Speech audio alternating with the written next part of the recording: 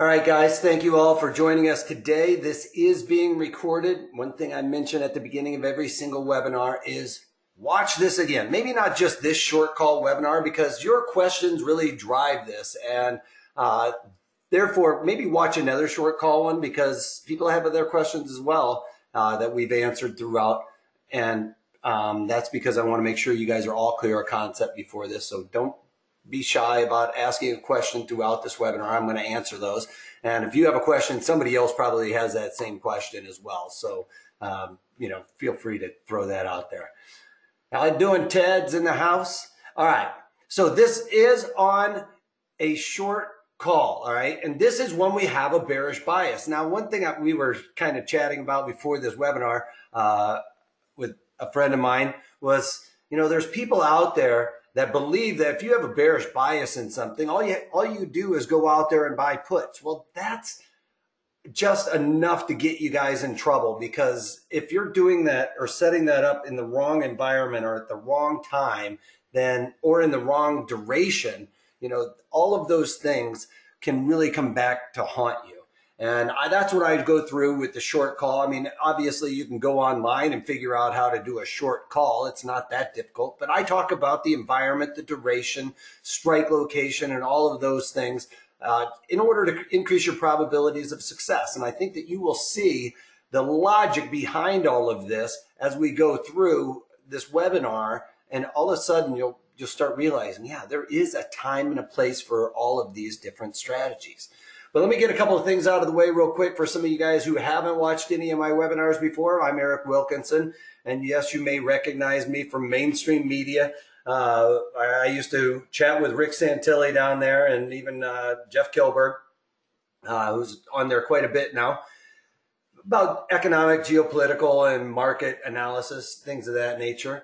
I actually started out trading in college with a psychology degree and switched it over to finance. After graduating from college, I immediately packed my bags and moved to Chicago. And in that time, I've traded everything from stocks, financial futures, commodities, currencies, and options on all these products in just about all market conditions.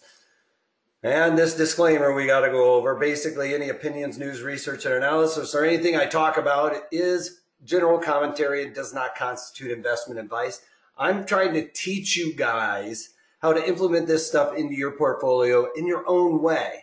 I don't want you to just watch my daily market commentaries where I talk about all my trades and just jump on board with that, because for one, it might be outside your risk parameters to do so. And two, you may not have the same directional assumption I have. You might make better calls than me. Who knows? So past performance of any trading system or methodology is not necessarily indicative of future results. All right, you can follow me on Twitter at Wolfman's blog, or our parent company at ProTraderStrat, for hopefully market wisdom out of me, but you'll definitely get some of that from ProTraderStrat and some extra deals that I may not be tweeting out. Also, follow us on Facebook at ProTrader Strategies. We're putting out a lot of content on Facebook, so I know some of you guys have talked about, hey, I didn't get that webinar that I watched, in the email. Well, if you're following us on Facebook, then those are getting thrown out there. So you can watch them there as well. All right. This is, again, on the short call. It is going to come with a bearish assumption. Now, you need to have pretty much a bearish assumption with this. Like, you want to go into this knowing it's not going to go, parabolic or vertical on you.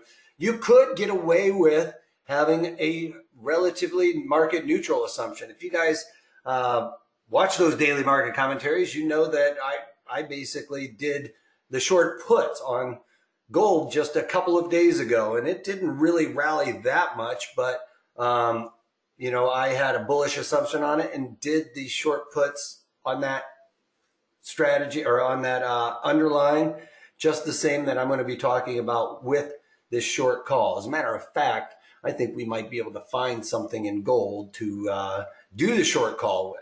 So a little bit of heads up there. All right, we're going to be taking advantage of theta decay. We want to make sure that we get into a duration with the most theta decay, and we want volatility to come out of that. Now, with my gold trade, I actually didn't get a whole lot of volatility immediately coming out of it, but there was a little bit of volatility that came out, and that obviously helped. You know, my directional assumption helped as well too.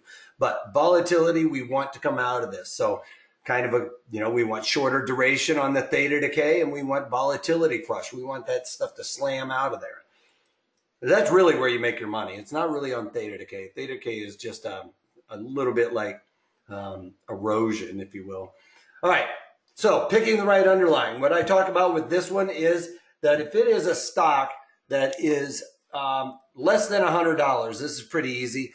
If we are looking at a stock that is less than $100, oops, then we need it to be equal to or less than 10 cents. I'm just going to do a cent sign. 10 cents from the bid to the offer. All right. And I'll show you what I mean by that here in a second. Let me pull up my platform. Oh, it's over here. Give me a second. Pull it over here. So when we go over here to look at the option montage, this stock is under $100. So what we could do is easily look over here at the option montage. We got Apache.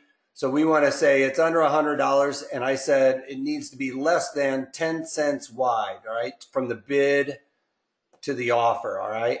So we go down here to these duration, the ones that are the spot months. All right. And we want to look at the spot month there because this is where the most time and volume is being spent. This is where all the eyeballs are. If I could do some eyeballs real quick, you know, that's where everybody's kind of looking, you know, got their eyes staring at it. All right. So less than 10 cents wide to the bid offer. We're looking at these options that are just out of the money, and you can see it's 110 bid at 114 and 48.53. That's inside of that rule. Now, if we're going to be looking at something that is over $100 stock, let's just go over to target. We simply move the decimal 3 ticks to the left. So let's pull up this and go 1, 2, 3. So that's basically 11 cents is what I'm looking for target down here in the options. And you can see that that fits that rule even after the close. And this rule, it's not filling it there, but there it is. But this is during open market operations, because you can imagine after the close, if I was $4.35 bid over here, if I was $4.35, well, after the close, I'm not leaving that in there all night to just kind of wait to see what happens. That order will then get canceled, right? So then when we get that cancellation, when we get that cancellation, you know, your order's not being represented anymore. So it's going to look a little bit wider. So make sure when you're looking at this rule here that it is something that is falling within that parameter. All right. Not all stocks are created equal. We don't, you know, with Biogen, it's a pretty good example of, you know, we move that decimal 3 ticks to the left. It should be about 27 cents. And you can see after the close, these get really wide, but it does not really fit that rule of thumb during open market operations either. So if you watch the daily market commentaries, you know I've been staying away from Biogen. I'm not sure why the bid offers are getting wider in there. Less people are participating. You can see they get a lot of good volume during the day. You would think that the options would represent that, but it hasn't lately. And another one is Priceline. When they switched over to booking.com, they lost a lot of options traders with that new ticker symbol. So you will see them get rather wide, but just make sure you follow that rule during open market operations. Ulta is one that everybody's heard of. It usually fits that rule during open market operations. Right now, after the close, it's not really fitting that rule. But most stocks will, Procter & Gamble will fit that rule rather easily, as you can see here. So that's what we're looking for on picking the right underlying. If it's, like I said, if it's greater than $100, we just move the decimal. Move the decimal. I'm going to have to run out of room here. Move the decimal 3 ticks to the left. All right. So that's what we're looking for picking the right underlying. And then the right environment here. All right. we're talking about, actually, you know what? I'm not going to do that one. I'm going to do IV percent. All right. When I'm talking about environment, you ever hear me talking about environment? We're talking about IV percent, which is implied volatility. All right. Implied vol. All right. And what that is implied volatility. You know, you've heard of the VIX. We're not talking about the VIX.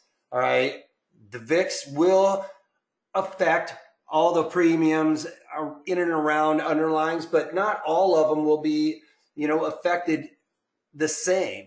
All right. So what we need to do is look at the implied volatility percent of XYZ, whatever that stock is. And the easiest way to do that is you take the current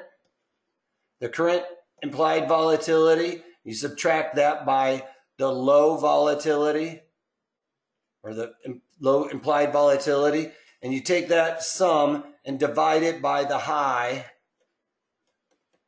IV minus the low IV. All right. So that's how we come up with implied volatility percent. Right. Now, if you're on Thinkorswim, they give it to you. It's pretty easy to come up with. If you're on some of the other platforms, I'm not sure. But what you'll need to do is maybe pull up a trading platform. They have charts on it, I'm sure, to find out what the implied volatility is. I have it over here on my charts just to give me a double check on it, because sometimes there might be a break in the chart here and the algorithm can't come up with an exact number. I also have a buddy that basically will go only like 6 months out and take a look at, you know, and only take it from here and go that way. So he'll take his numbers off of, you know, only 6 months out or so. He likes to have that shorter duration. He's like, I'm trading shorter duration. I want to make sure I'm staying with that. It also will have a tendency, like at the beginning of the year, we had this massive spike in volatility. Well, we might not see that kind of spike in volatility for another, you know, couple of years. So why have that being represented all of the time is his theory. And the idea here, though, is that when we're looking at this implied volatility percent, the idea is that most stocks will stay in a trading range or in a range for their volatility. You know, where Tesla, you know, we're looking at Procter & Gamble, and we can see that the high in Procter & Gamble is probably about, you know, 0.35, where that might be the ultimate low in something like a tech stock or like Tesla.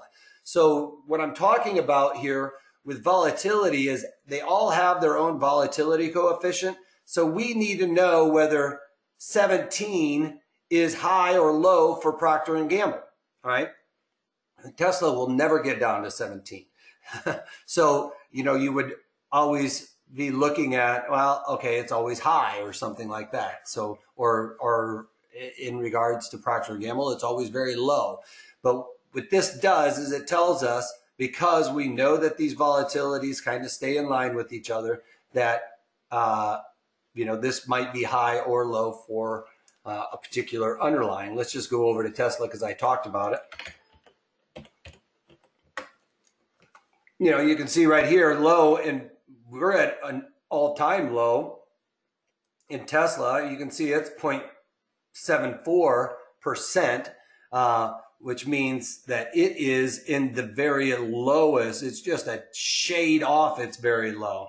All right. So somewhere in the 0.4 is very low for that. When we could see that Procter & Gamble never even reached that, even back in that January where we had the massive spikes in volatility. So the idea here with IV percent, we're just trying to figure out whether or not this mark right there is in the upper range or in the lower range, because it tells us our options, tells us what our options premiums are, either high or low. Are the options premium high or low? If it's way down here, okay, for Tesla, then that's telling me Tesla's premiums are basically the cheapest we have seen all year. All right. So if they're super cheap, I would not want to be trying to sell those, because we can see with this chart here that because it's so low, I would have to assume that volatility is getting ready to start rising in Tesla. You can see it's just like a chart. It goes back and forth and nothing stays in the same place for very long. And I would almost assure you that volatility in Tesla is going to start expanding. So we would want to take advantage of something expanding in volatility. And if volatility expands, we know that the premiums are going to get inflated. So Tesla would not be something we would want to be selling calls or puts or any kind of premium selling strategy, because that volatility coefficient will start working against us. And volatility right here tells us for every 1 percentage point increase in implied volatility, our premiums are going to increase by the Vega, right? So if Tesla has really low volatility right now, we can assume that volatility is going to go up. That means these are really, really cheap premiums, despite the fact that they look very expensive, right? They're very cheap for what Tesla usually feels. Whereas we go up here and look at the high implied volatility, and we can say that, let's just look at Coca-Cola. We could say that Coca-Cola, and we look at their chart, you can see that Coca-Cola is at its very high. My friend would say that it's almost at 100% if you took out this spike here. But we would say that right now, Coca-Cola has really expensive premiums in their options, all right? So every 1% decrease in this implied volatility, you know, we're going to lose 7 cents for every 1% decrease. And you can see that the chart for here, when it was really low and started spiking, that difference was from 15, let's call it around 15 all the way up to, 24. So, just for math, let's say it increased by 10 cents. That meant that these premiums from that low in those few days increased by 70 cents. All right, very close to it, ballpark. We're assuming that the market didn't move, but you get my gist. And volatility affects the options closer to the at the monies than they do the further out of the money. But we can say that, they probably at least increased by 50 cents. So we want to play it where we can take advantage of that, where we're just trying to turn the tables in our favor. And, that's one thing that I always talk about with the guys on TV is, they don't know your risk parameters and stuff like that. So they always go with the very vanilla and say buy calls and sell, buy calls and buy puts and stuff like that for directional assumptions. Well, to me, that's just crazy because, you could get yourself set up right now to be buying calls or buying puts depending on your directional assumption, and the market could see that volatility come out, and if it didn't go anywhere, you would have lost a ton of money. So in Coca-Cola, my thing for picking the right environment, this would be the right environment for something to be premium selling strategies, because my rule for picking the right environment is if IV percent is greater than a 50, all right, a 50%, then that's when we're looking to sell premium strategies, okay? Sorry, that's the wrong symbol. And I've got the wrong thing on there. So let me get my eraser because I did a less than sign. And I want to make sure I do this right. So if it's greater than, we're looking for it to be greater than IV percent of 50. And then we also, for an ETF, this is for, let's just call it XYZ for a stock.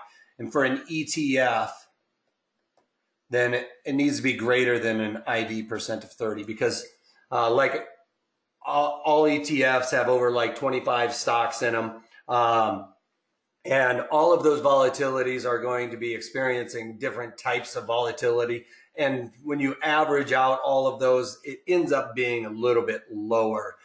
It doesn't mean it won't go up to 100%. It will, but it's very rare that it really starts spiking massively on the ETFs. So usually I say with the ETFs, greater than 30 IV% is fine. If you have a lower risk tolerance, you might want to say, for the lower risk tolerance, or starting with premium selling strategies, I want to go above 75 or something like that, and I want to go above 50 for these, okay?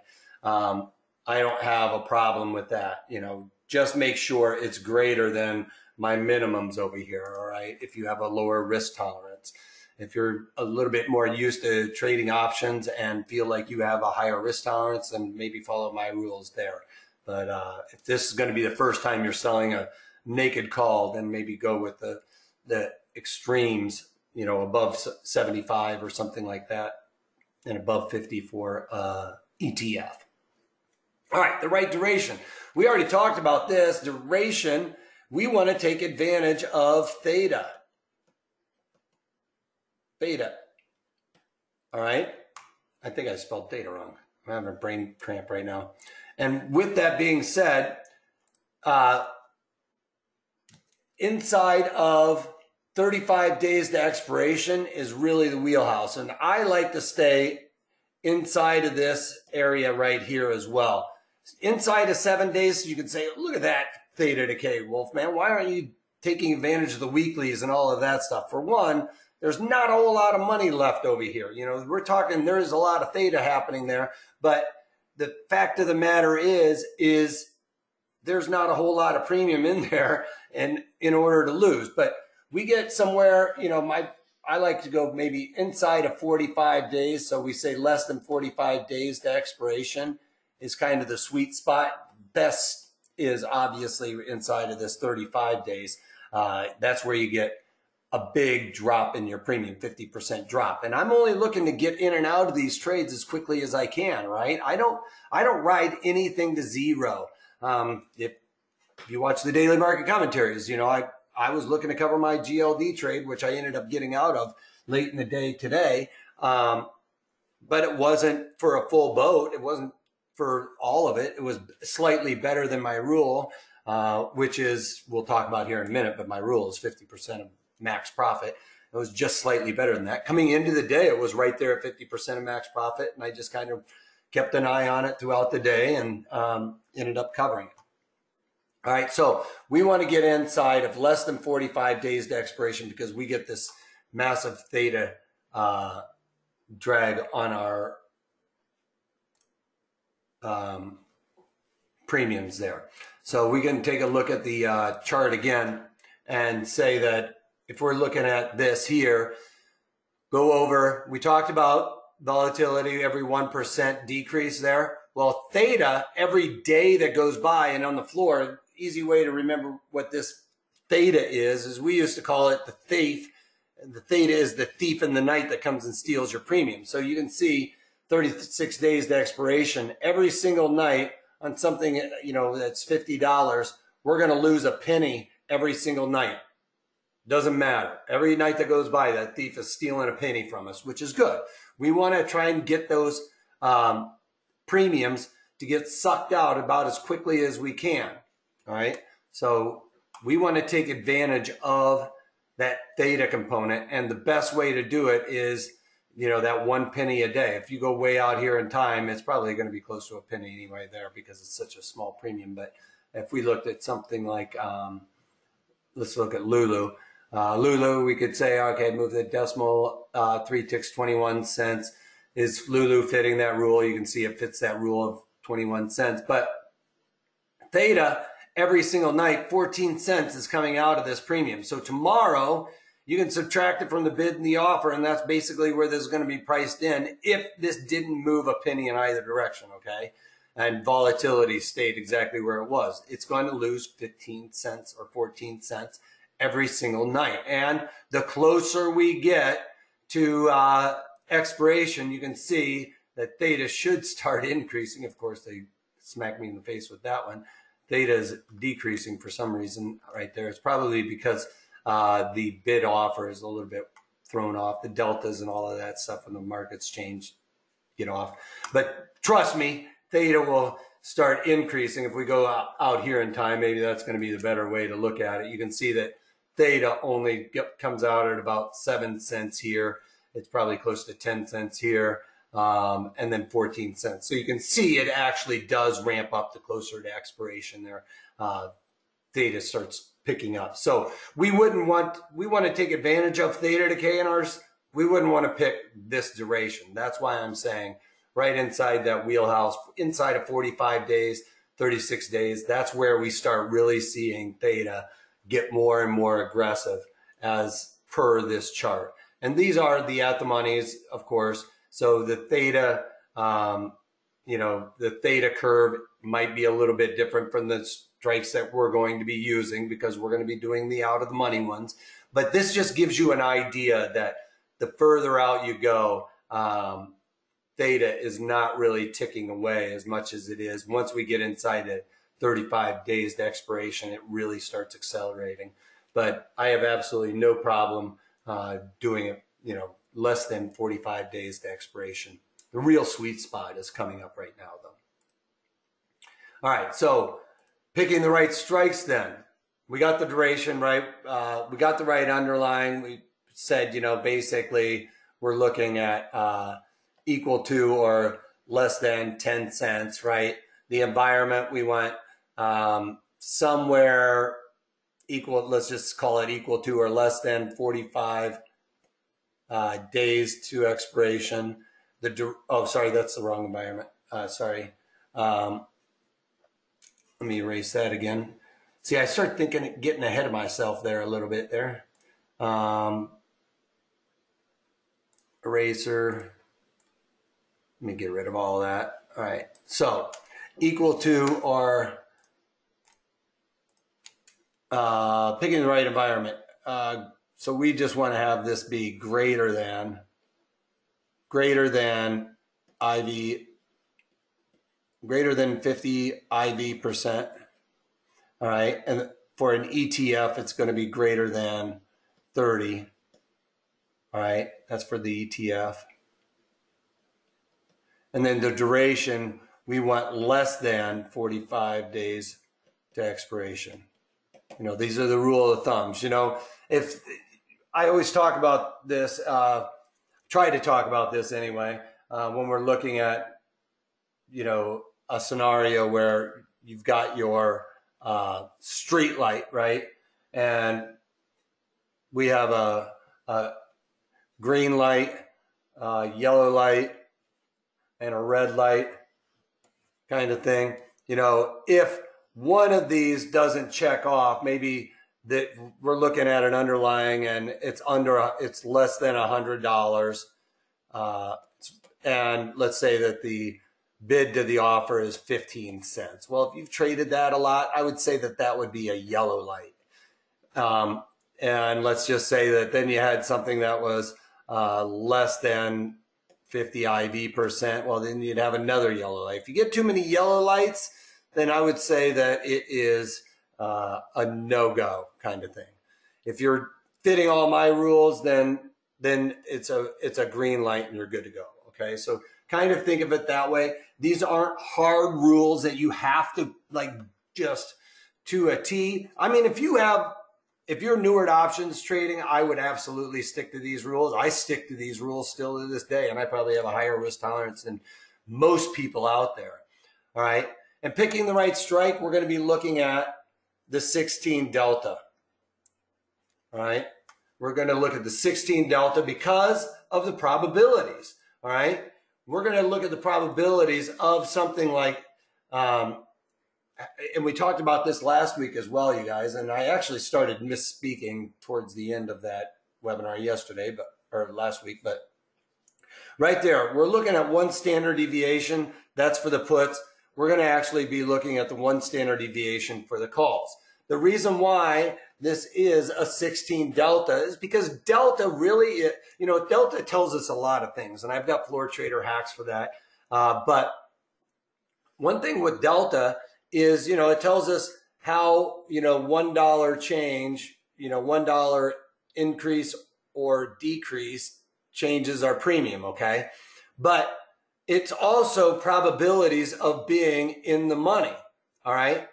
And what that means is when you're looking at this bell curve, it means all of this over here is basically 84% chance of happening, meaning it's going to go this away from or stay inside of our mark. And if we're looking at this strike, which is like the 16 delta, the probabilities of all of this happening is 84% because the probabilities of all of this happening is 16%.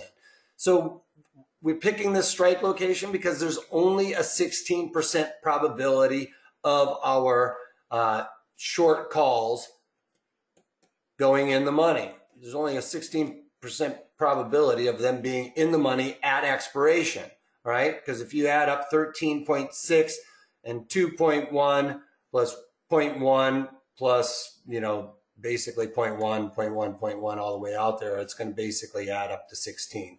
If you started talking about the four standard deviation, stuff like that. So we want to be outside of there. 16% probability coincides with a 16 delta. Joining late, bearish duration, calendar spread. No, we're doing the short call today.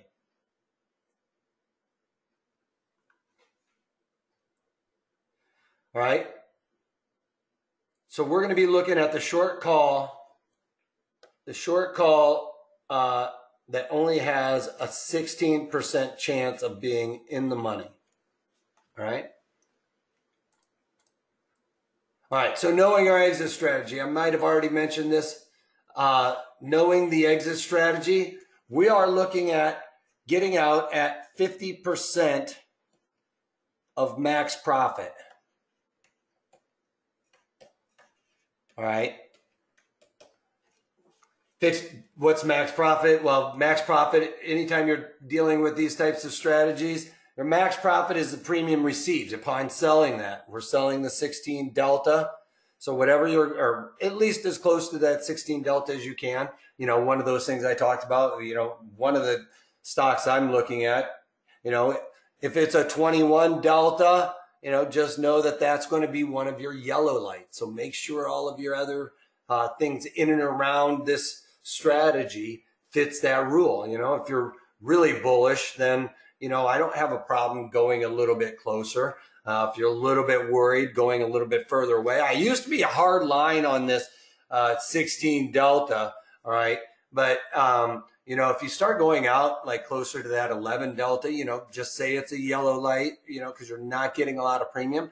But that had to do with us not making a lot of money on it because of commissions. And now that we don't have to pay commissions, I don't have a problem really going a little bit further out and not collecting, the 16 delta premium. 16 delta premium usually ends up being, for a $50 stock, about 30 cents, which is a nice premium to get at.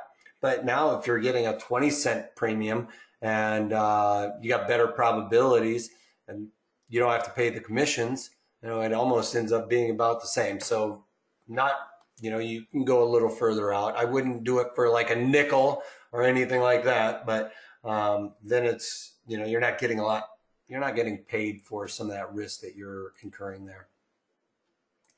All right, your max loss though is unlimited, right? Because XYZ stock could cure cancer and it could go to infinity and beyond. So just know that we're not going to hold on to it that long, you guys. Make sure, like with your exit strategy, I said 50% of your max profit.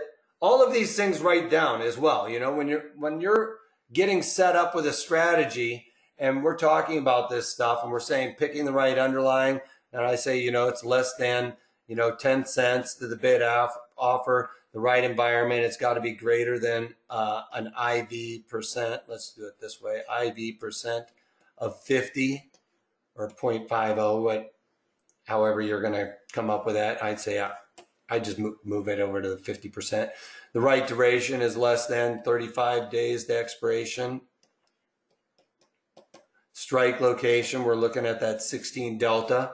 All right, and I said max profit, 50% of your max profit. Well, when we're going through and writing all this stuff down, also say where you're getting out on your loser. Let's say, you know, if I sold the 55 strike, if it goes to, you know, $60, that's where I'm out, okay? Draw those lines in the sand for yourself and follow. If you're writing it down like this, you are more likely to follow through and go back here and say, oh, I'm at 50% of my max profit. I wrote down where I was getting out. I'm going to get out at that location, all right? If you don't write this stuff down, you know, I've seen so many people squeeze out a strategy a little bit longer than what they should. And all of a sudden, boom, the next day it comes back and, you know, they should have taken their profit, right? And especially for just a couple of pennies, it's not really worth it in my eyes to hold on to that for very long. All right, your break even is where the underlying strike is. It's basically your short strike plus the premium, all right? So, you know, let's just say I collected 50 cents on this strategy, on, let's say, the 50 calls. The 50 calls, I sold the 50 calls for 50 cents. Well, my break even is when the underlying is trading at $50.50. That's at expiration. That's at expiry. All right. All right. So we don't want to stick around that long for that. All right. We want to get out early on that. So let's pull up the platform. This is usually where I throw it out to you guys. Give me some stocks that you got. Somebody, JQ's already beyond me. All right.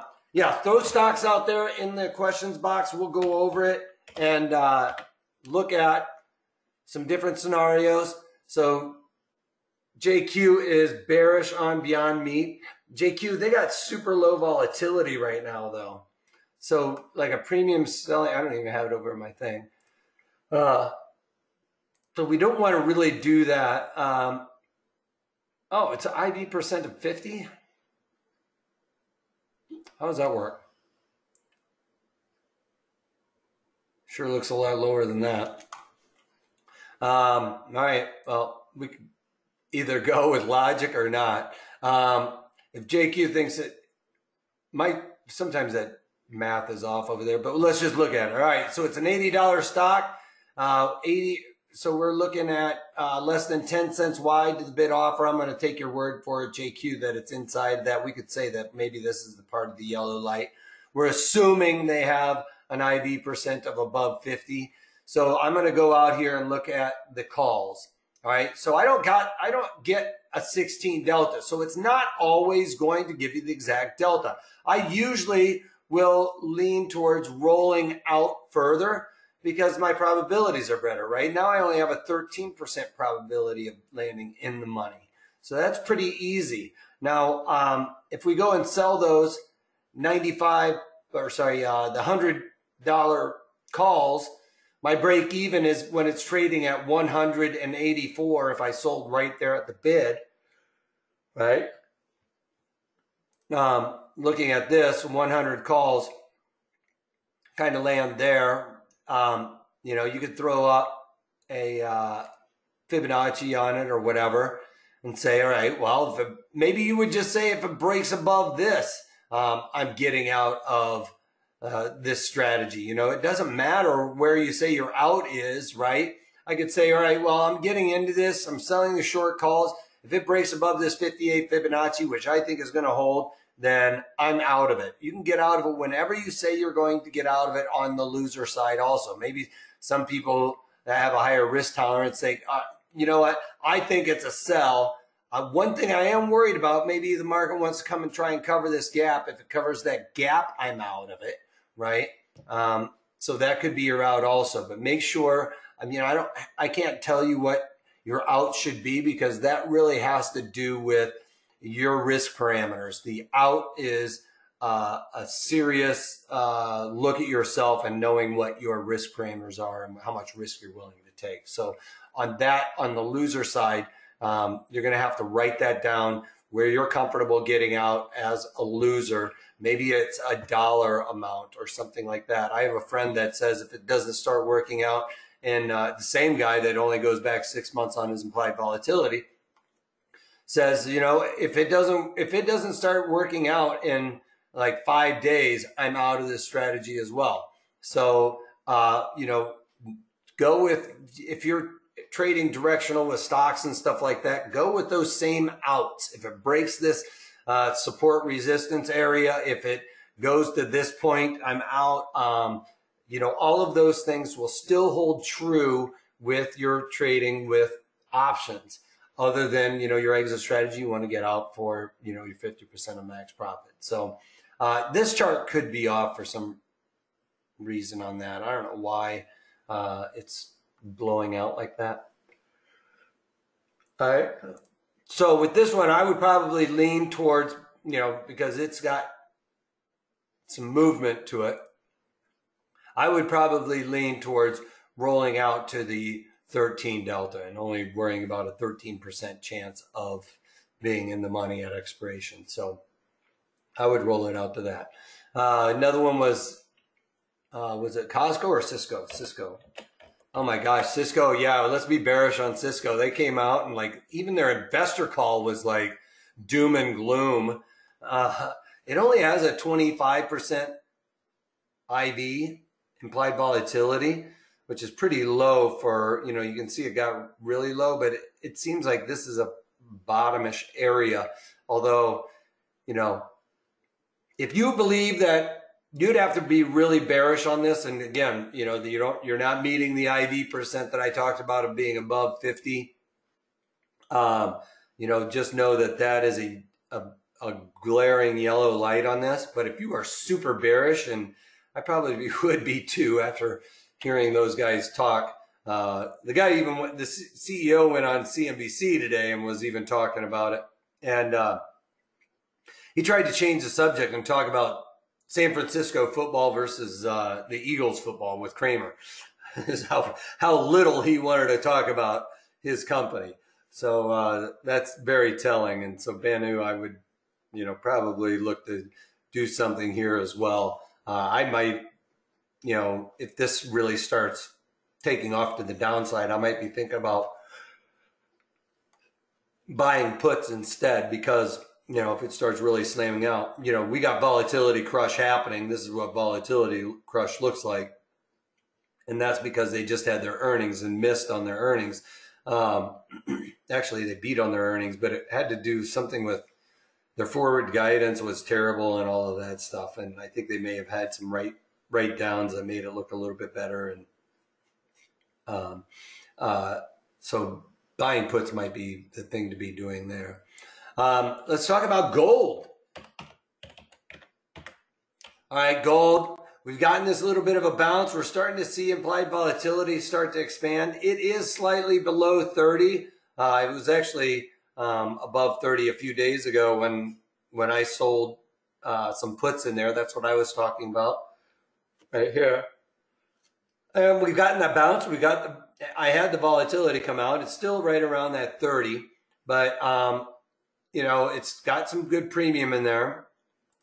So we could go over here and look at selling calls in there. I'm going to be looking at GLD, 35 days to expiration. It's $135 or $38 stock. So let's call it 14 cents. We go down here, look at our bid offers in the calls and in the puts, just out of the money.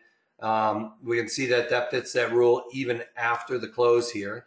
We don't have a 16 delta, so my choice is usually to roll out a little bit further. I'm just going to double check this, cross check what the strike location is to see if maybe, you know, I can maybe roll it in because there's a support there or something, or sorry, a resistance area. Of course, I don't have a good chart up for it. So let's remove this chart, move that drawing. Hopefully I got my right Fibonacci's up. So let's just do a quick and dirty Fibonacci if it's going to work for me. I'm not going to line it up perfectly. All right, so 146 is the high. We don't have a whole lot of Fibonacci's in and around that. We do have a couple of things on mine. one thing to worry about for me would be that it goes back to this, which this 141 or 142 area coincides with 1500 in gold. So we can see if we pull up the gold chart. That high volume node you can see here is like right in line with right around 1500, which is where it might want to go to. So that would be something I would want to keep an eye on. So I definitely want to get above that. I was looking at so I wouldn't want to roll it in. I'd probably want to roll it out to the 15 delta here. So 145. So if I said, okay, I'm going to be in here at 145, I'm going to be selling that 145. I'm collecting that 40 some cents, right? So 145.45 is my break even. My out, I would probably say if I broke above this Fibonacci, that's where I would get out, right? And I would write that down. 146.82, I'm out, right? You know, if you have a lower risk tolerance and we sold those 145s, if it broke, you know, you might even say, okay, well, you might say, okay, well, we've got lower highs and we've got lower lows happening here. We're in a bearish trend. You know, you could say if it breaks above this mark, you're out, all right? You could say, all right, well, there's a resistance line there. If it breaks above there, you're out, right? Just whatever you're saying your out is, make sure you follow that rule, okay?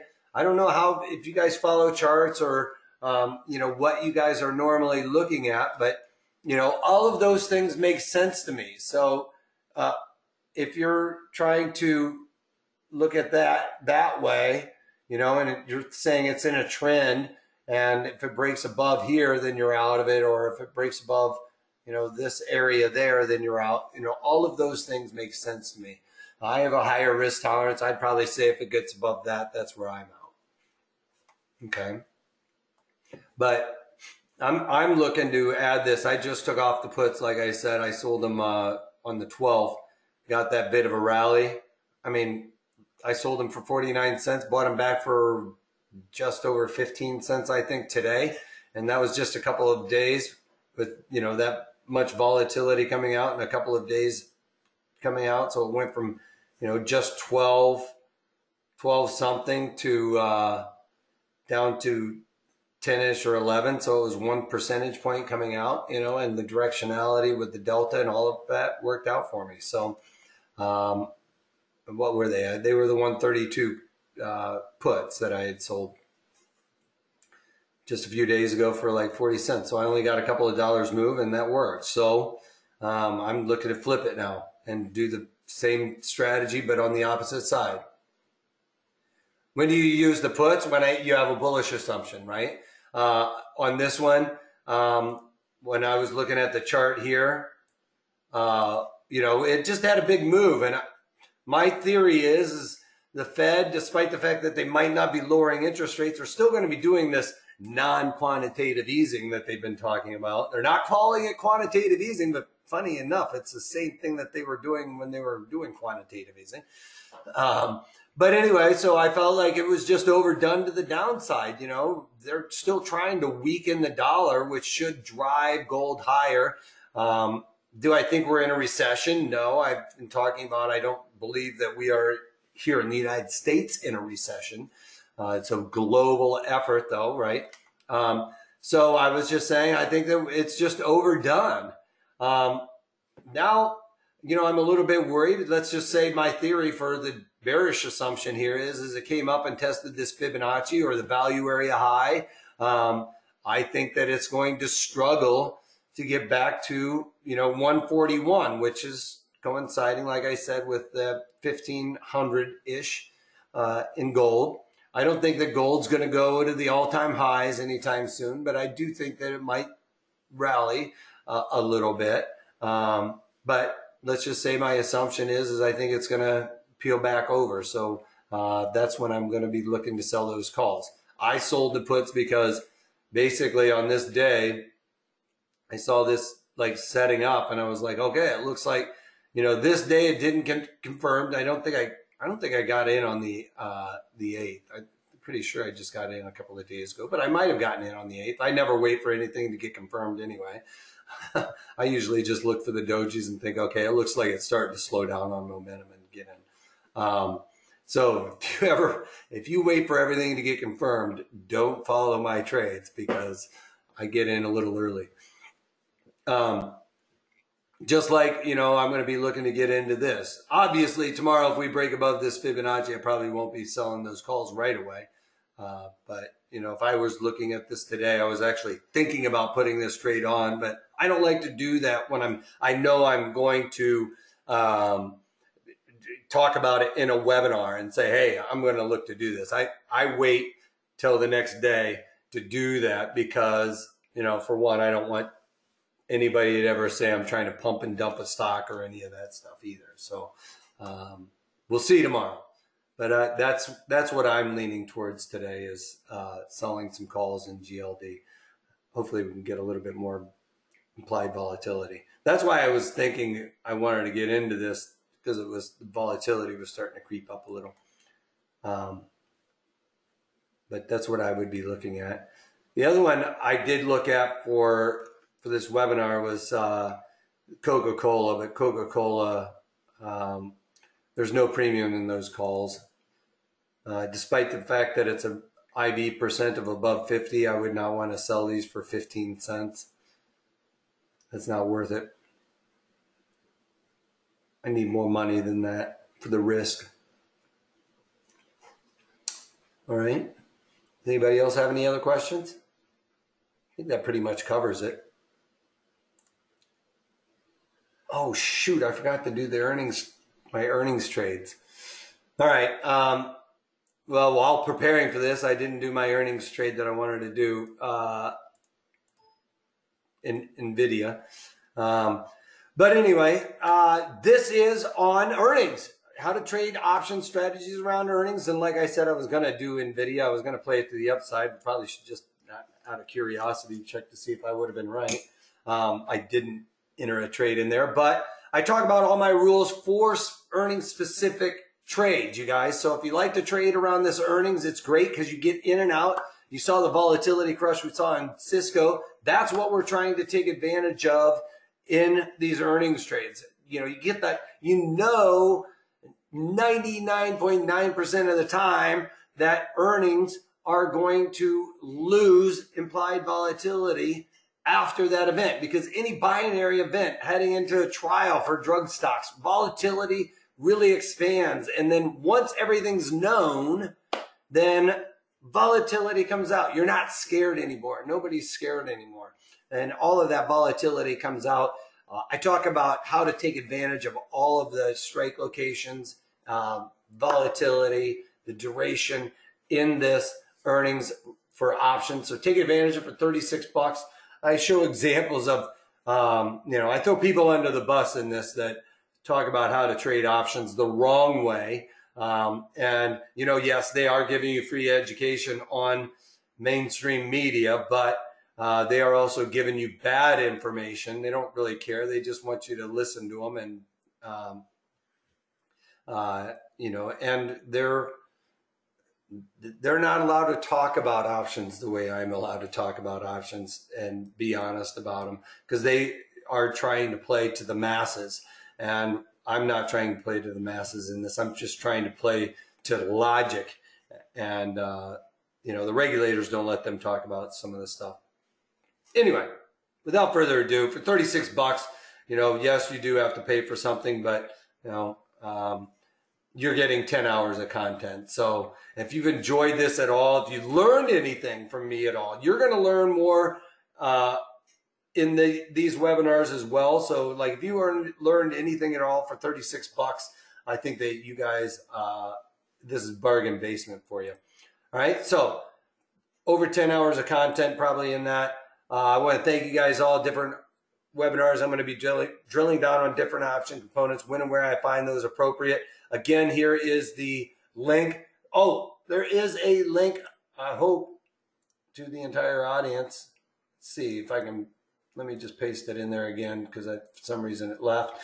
All right, over there in the chat window, I have this exact link so you can click on that. It's a hot link, so it'll pull up a web browser that you have that you can take advantage of. If you're watching it on tape delay, then you'll have to stop, pause right now, and then punch this into your URL. If you have any questions, reach out to us at 310-598-6677. Email me at trading@protraderstrategies.com also. Hey, and if you guys have something out there you want me to cover, maybe it's, I don't know what it is, but maybe you want me to cover something about trading, throw it out there. I'll do videos on it. I even have videos out there on the ARB signals. If you watch the daily market commentaries, I'm always doing hand signals. I can't stop, but my family always makes fun of me. Anytime I do a number, I'm doing ARB, doing the hand signals for whatever, even months. I'll sit there and go in Dece, and I'll do the December ARB signal for it. 25 years being on the floor, I can't get it out of my head. It's just, it comes natural. So any of that stuff, if you think of anything else you want me to do a video on, please let us know, because we're always looking to put out more content for you guys to make it more fun and interesting.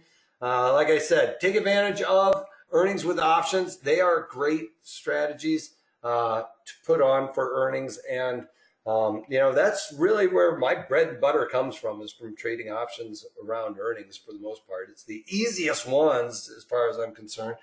All right. And then I also talk about if they go against us. You know, I'm talking about McDonald's went against me in the daily market commentary, how you manage that risk if it doesn't work out. Okay. We go through that because they don't all work out for us, and how we trade around that to lower our cost basis and all of that stuff to play that. Do you trade futures? I am a recovering futures trader, Manu. I do on occasion trade futures. You can do these options around futures. I mostly trade, 99% of my trading is stocks and options on stocks, actually. Probably, let's say 90% of my trading is on options.